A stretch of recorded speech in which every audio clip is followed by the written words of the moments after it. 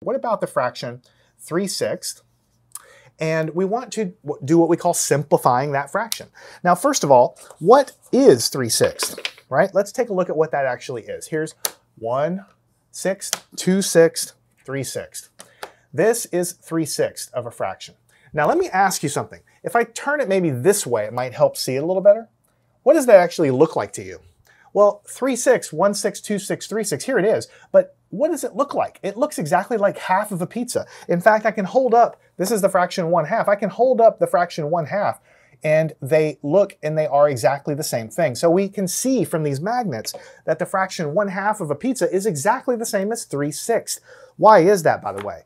Because if you have a pizza that you cut into 6 pieces, but I take 3 of the pieces, then I've taken half of the pizza. So we have to have a way, or we want to have a way, to take any fraction that we have and simplify it into a simpler version of itself. So let me move this down below, right here, and let's try to do that. The way you do it is the following.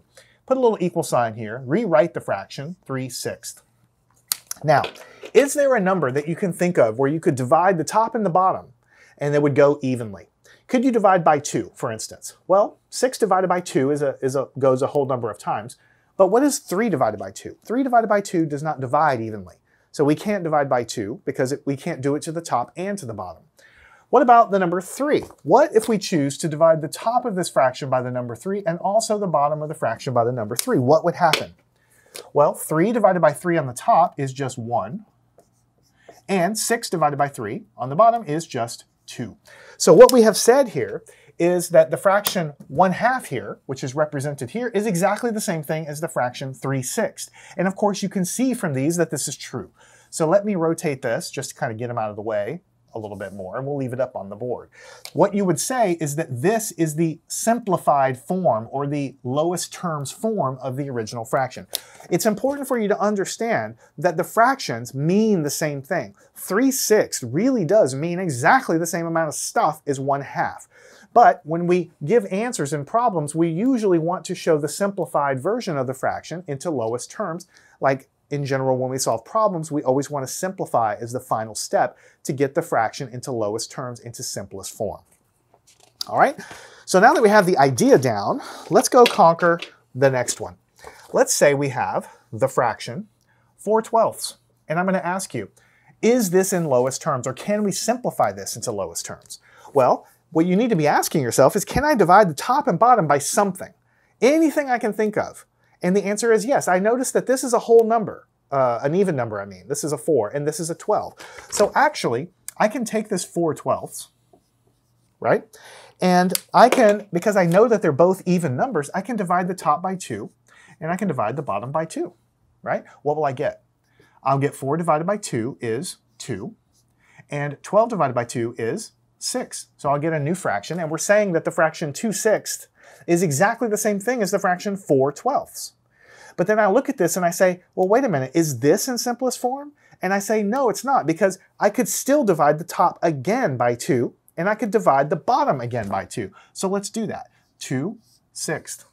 Let's see what happens when I divide the top by 2 and the bottom by 2. What do I get?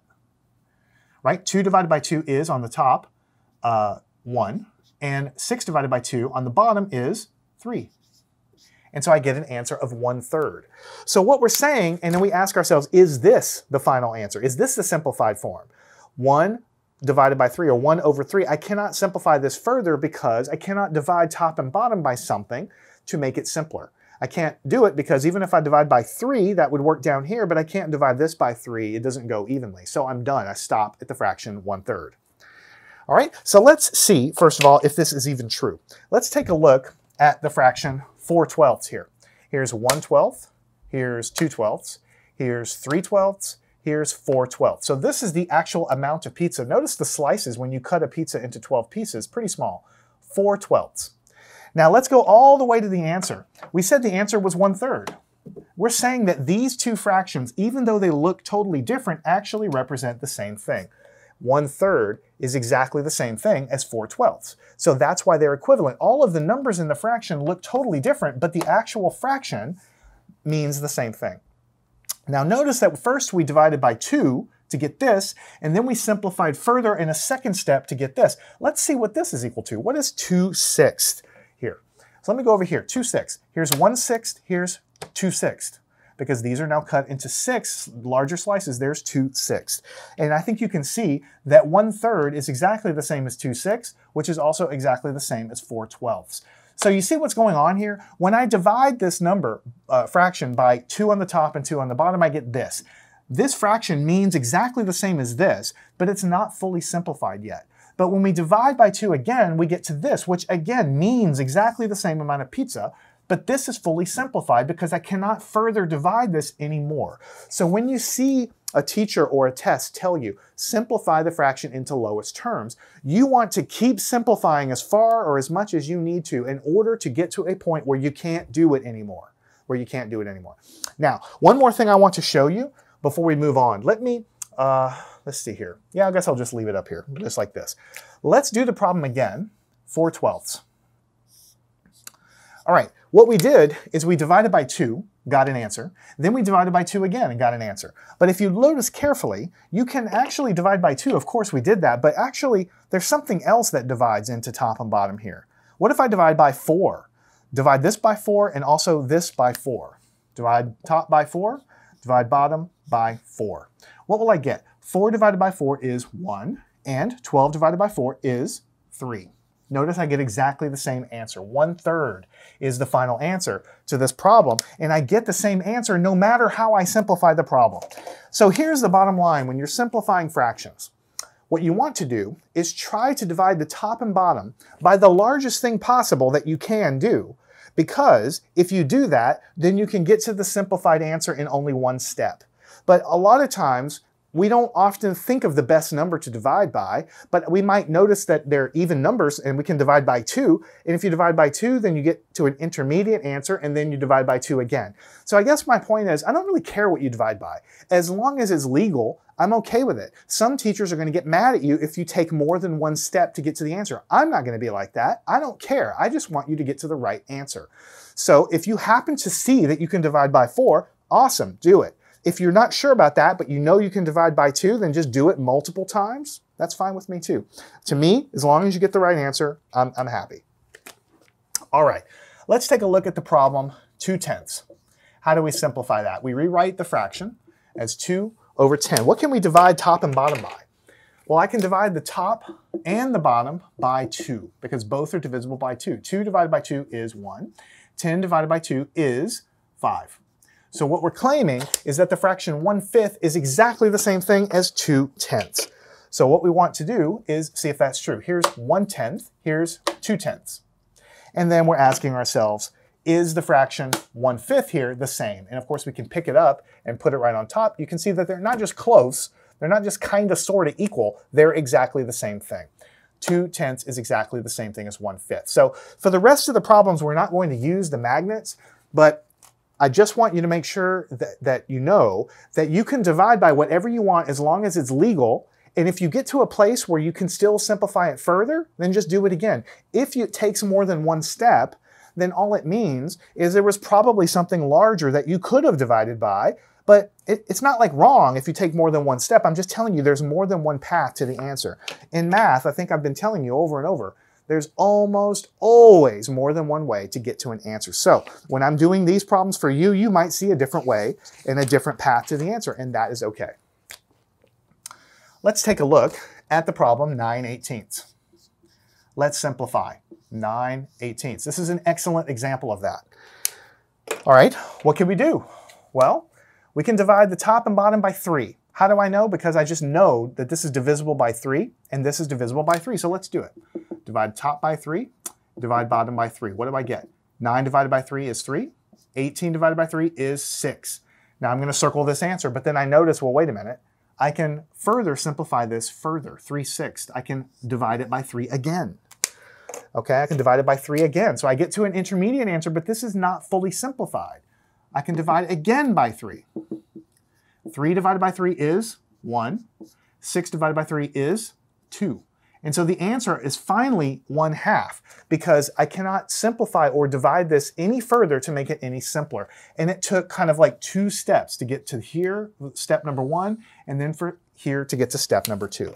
But let's really quickly just do the whole thing again, 9/18. Notice that it took 2 steps, so there must be something even bigger I can divide by if I happen to see it. What about if I divide the top by 9 and the bottom by 9? Now, you might not have seen that, but if you do, you know that 9 divided by 9 is 1. 18 divided by 9 is 2, because 2 times 9 is 18, and you can see you get exactly the same answer. So I guess I'm going to stop solving all of these problems 2 ways. What I want you to know is that I don't care if you see the perfect thing to divide by. The best thing to divide by here would be 9 because it only gives 1 step. But oftentimes I don't really see that either, and it might take more than 1 step to get there. So as we go forward, if it takes me a different number of steps than you, fine. There's more than one way to do these problems. All right, so let's do the next problem. What about 4/20? Right, so I'm going to write 4/20. Now, I know right away I could divide by 4 and then divide by 4 because I know that they're both divisible, but let's just say that I didn't notice that. I know these are even numbers, so I divide by 2 and by 2. 4 divided by 2 is 2. 20 divided by 2 is 10. But then I notice, oh man, I can do it again because these are again even numbers. So I write 2 tenths down again, and then I say, all right, I'm going to divide the top by 2 and the bottom by 2. 2 divided by 2 is 1. 10 divided by 2 is 5. And the answer is 1/5. If I did not divide by 2 and then by 2 again, what if I noticed and started off by just dividing by 4? Well, 4 divided by 4 is 1. 20 divided by 4 is 5. I would go straight from here to the answer in 1 step if I choose the best thing to divide by. But to me, as long as you get the right answer, that's fine. I'm totally fine with that. All right, enough of that. Let's take a look at 12/15. Let's simplify that. Rewrite the fraction, put the 12 and the 15ths, draw your longer fraction bar. What can I divide this by? Well, I know I can divide by 3 and by 3. So put up here, I'm going to divide by 3, divide by 3. 12 divided by 3 is 4, because 4 times 3 is 12. 15 divided by 3 is 5, because 5 times 3 is 15. So the answer is 4/5. And I can't simplify this further because I can't divide top and bottom by something to make that any simpler. All right, what about the problem 8/20?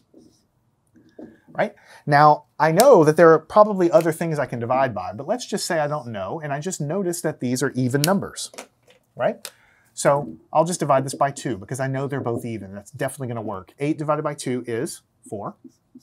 20 divided by 2 is 10. And then I say, is this simplified? Nope, because it's still even numbers. So I just write the 4/10 again, and I do the same thing again. I can divide both by 2. Divide the top by 2, divide the bottom by 2. I get 4 divided by 2 is 2, and 10 divided by 2 is 5. And so the answer is 2/5. There is nothing I can divide further to make this simpler. Now, I said I won't do this for every problem, but I can't resist doing it here. Let's rework the problem again. What else could I divide by? What else is divisible here? Actually, you can divide the top and bottom by 4. You may not see that right away, but 8 divided by 4 is 2. 20 divided by 4 is what? 5, because 5 times 4 is 20. So you see, you get the same answer. It's just, if I pick the bigger number, which is, by the way, called the greatest common factor. That's why we learned what the greatest common factor was, because if you always divide by the greatest common factor, then you'll get the simplified fraction in the fewest number of steps. So if you happen to see that you can divide by 4, then you're going to get the answer in 1 step. But if you're like the rest of us, who doesn't always see that, just divide by 2 because it's even, divide by 2 again. Maybe you have to do it twice, but then you always get the right answer with no problems. All right, let's take a look at our final few problems. We'll take a look at 14/18. What can I divide top and bottom by? Well, I can see right away that these are even numbers. So I'm going to divide the top and the bottom by 2. Top by 2, bottom by 2. What is 14 divided by 2? 7, because 7 times 2 is 14. What is 18 divided by 2? 9, because 9 times 2 is 18. The answer is 7/9. I cannot divide top and bottom by anything further to make this any simpler, so I am done. All right, only 2 more problems. What about 26/28? Right, 26/28. Again, I see that they're both even numbers. So write 26 on the top, 28 on the bottom. And I'm going to divide the top and the bottom by 2. Now these are a little tricky because they're larger numbers, right? But when you think about it, I think you can convince yourself that 26 divided by 2 is 13, and 28 divided by 2 is 14.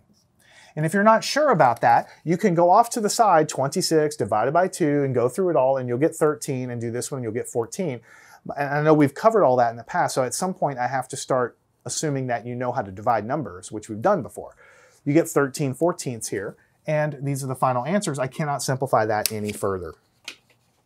All right, and then finally, here is our last problem. What about 24 and 96? So I'll write 24 again and 96 again. Now, I don't really know exactly what the best number is to divide by, but I know that they're both even. So I'm going to divide the top by 2, and I'll divide again the bottom by 2.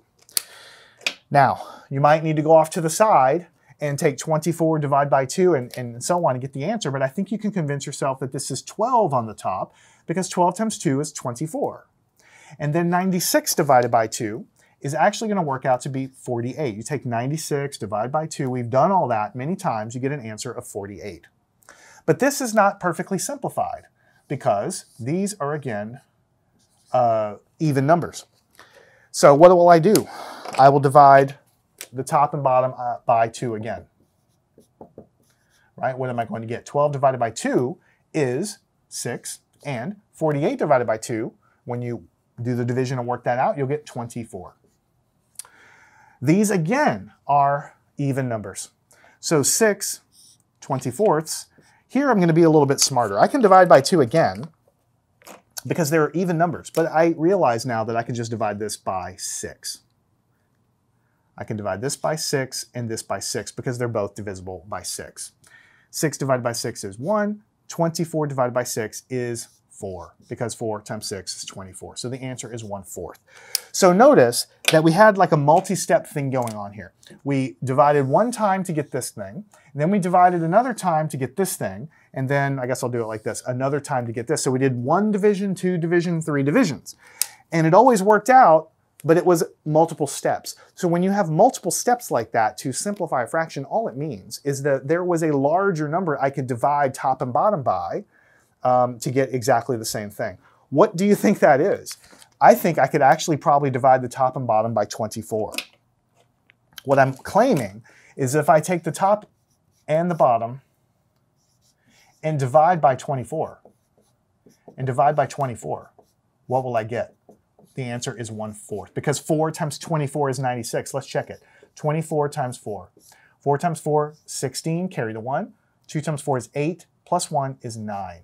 So 4 times 24 is this, and 1 times 24 is this. So if I had looked at this problem and I was a human calculator, which I'm not, but if I was, I could say, oh, I'll just divide top and bottom by 24, and I'll get the answer in one step. But nobody can do that. I mean, I don't think anybody, most people cannot do that.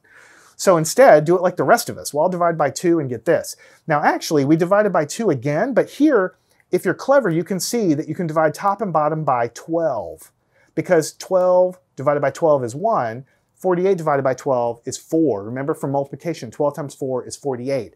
So you might have been able to shortcut a couple steps by dividing top and bottom by 12 here, but if you didn't think of it, divide by 2 again, and then here we divided by 6, and so on, and get the final answer of 1/4. So simplifying fractions is really important because when we add or subtract or multiply or divide fractions, the answer we get, we'll always have to check if it's in lowest terms. And if it's not, we'll have to do this process to get it into lowest terms. Don't forget what's happening. What we're saying is 24/96 of a pizza is exactly the same amount of food as 12/48 of a pizza, or 12 slices out of 48, which is exactly the same thing as 6 slices out of 24, which is exactly the same thing as 1 slice out of 4. They all represent the same thing, but they're just written slightly different. That's all that means. So I'd like you to solve all of these yourself. Follow me on to part 2. We'll wrap up our skills with simplifying fractions. Learn anything at mathandscience.com.